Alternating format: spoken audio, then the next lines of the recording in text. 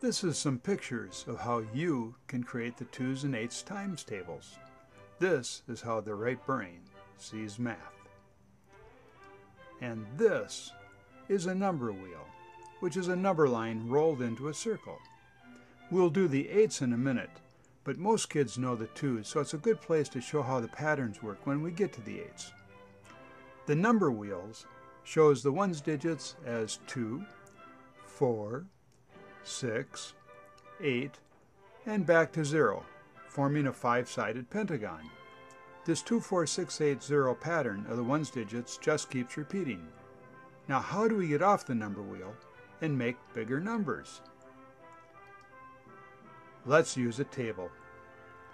We're looking at the patterns of the 1's digits and 10's digits separately, and then putting them together to make the times table. Here is our repeating 2, 4, 6, 8, 0 pattern of the 1's digits in orange. Now what is the pattern of the 10's digits? The 10's digits start with 0 in front of the first 2.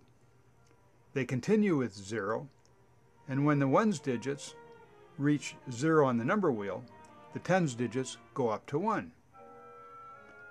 Going around again shows 1, 1, 1, 1, and up to 2, creating 12, 14, 16, 18, and 20.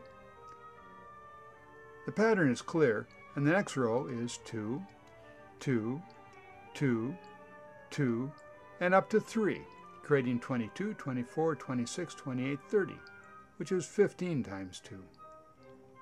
Can you see how we could continue the 2's pattern as long as we want? I hope that makes sense.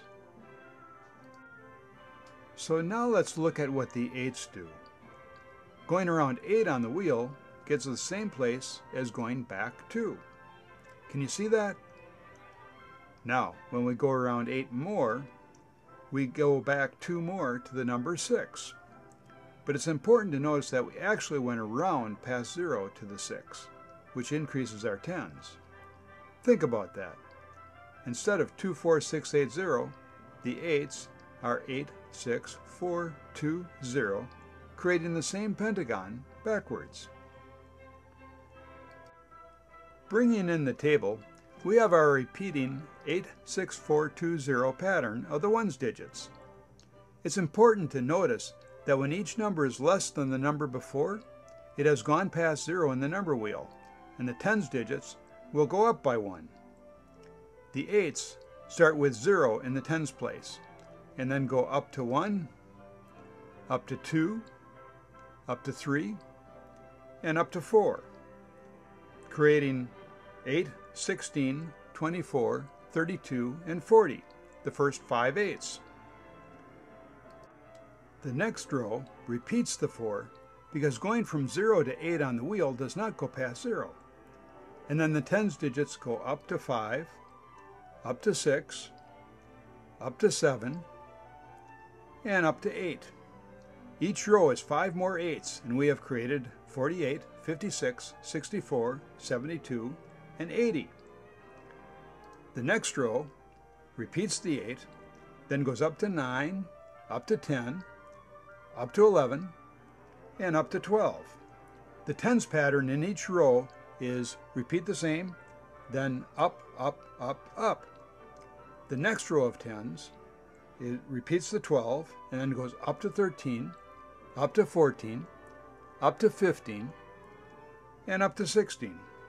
We are at 160, which is 20 times 8.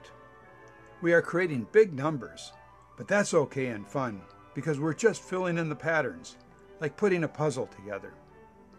Do you think we could continue the 8's pattern? How far can you take the 8's? Watch this video a couple times if you need to. See my other Mr. Numbers videos to learn more about number circles and about right brain math's rule of 10's, which show why the 2's and the 8's make the same pentagon. The patterns are fun. Now that you see the pattern, here is a quick way to memorize the 8's. On a piece of paper, write out 86420, and again 86420. Then put in front 0, 1, 2, 3, and 4.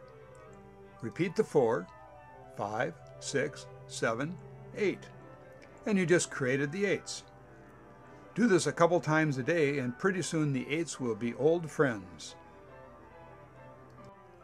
Many kids learn predominantly in a right brain way, where they see the bigger pictures and patterns and relationships of numbers. Kids love playing with patterns and puzzles and develop a positive attitude about numbers while learning the times tables. See all my Mr. Numbers videos and go to rightbrainmath.com to learn more about how the right brain sees math and to get fun free worksheets. You can also order the book and DVD there. Bye from Mr. Numbers. I hope you learned something fun.